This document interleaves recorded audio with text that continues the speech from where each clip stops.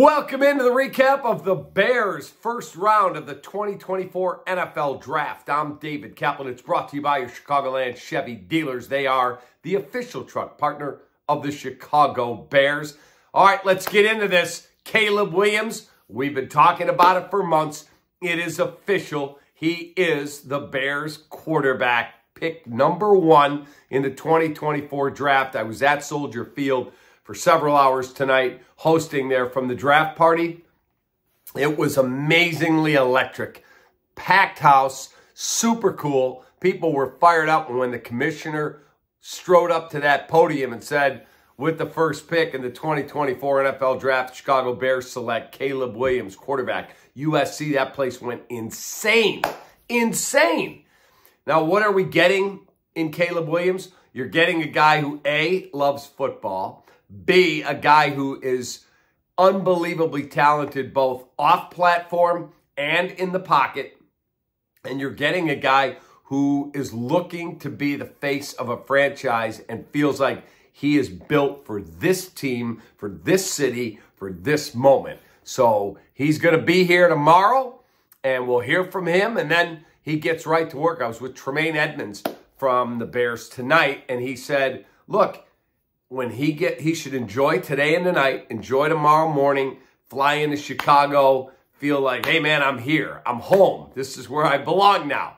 He said, then you get to work. Here's the playbook. Let's go. And that's how you win a locker room. You win the locker room, he said, by coming in, putting your nose down, and going to work. That's it. Just bury yourself in your book, get in the weight room, get to know your teammates. He said, I think we're going to be just fine. A bunch of guys have already gotten to know him and have hung out with him, have had dinner with him, have worked out with him. Both DJ Moore and Keenan Allen did that.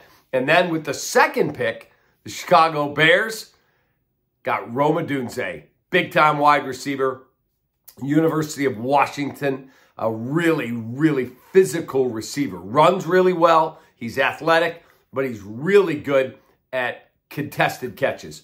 Malik Neighbors was the fastest of the 3 receivers. Marvin Harrison, probably the most polished of the 3 top receivers. But Odunze, a really good player and a guy who I truly respect his ability to recognize talent at wide receiver. Tom Waddle said in watching him, he really liked his route tree and his ability to be a precise route runner. That's something Keenan Allen's really good at. That's something that DJ Moore's really good at. So you would think the 3 of those dudes together should make for one scary wide receiver room. Now, the Bears will go back to work on Friday and have a pick in the 3rd round. They do not have at this present time a 2nd round pick. My thought is there's a lot of defensive players still on the board. You had first 14 picks in this draft were offensive players, 6 quarterbacks in the top 12. It's never happened before. So with all these defensive dudes still on the board, do the Bears try and zoom back up into the 2nd round to see if they can get an edge rusher or a 3 technique? It's a very, very interesting question. Either way, it's an amazing night to be a Chicago Bears fan. Amazing. You've got a generationally talented franchise quarterback. Now you got to develop him. And now it's got to take the next step and get going. That's what we're doing, man. We're chasing greatness. And if you'd like one of these, I was with Bears players tonight. They're like, dude, where'd you get that? I want one of those. Yeah, that's right. You can get them, thecapman.com. Just place your order, and I'll get it right out in the mail to you. Chasing greatness. That's what we are doing. Now, again, they have the 2nd round pick that they used to trade to get Montez Sweat. They do have their 3rd rounder. We'll see if they get an offensive lineman. Maybe they trade up to get Jackson Powers Johnson, the center. Either way, it's a great freaking night to be a Bears fan. Enjoy the 2024 draft because the Bears had a great night. Take that.